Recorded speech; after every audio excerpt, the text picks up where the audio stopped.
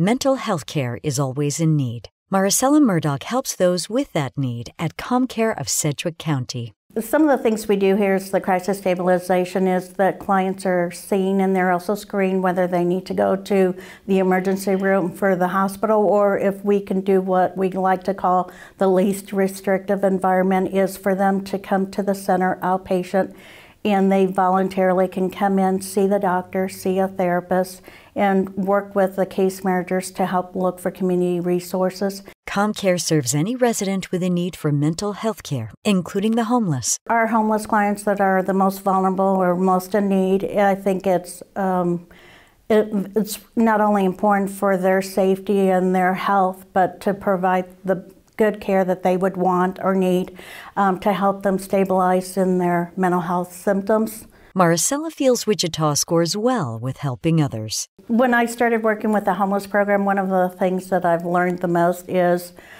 it's a phrase from Mahatma Gandhi, and that is that a city's character is by the way they treat the most homeless person or the weakest person in their community.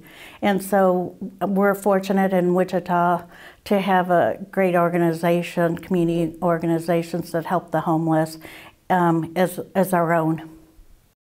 On behalf of DeVaughn James Injury Lawyers, we're honored to recognize this week's volunteer who volunteers for the Comcare Crisis Center, Marisela Murdock. Thank you so much for your service, and we're excited to present you with a check for $500.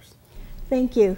This is wonderful for not only myself, but my co-workers who work hard helping our patients.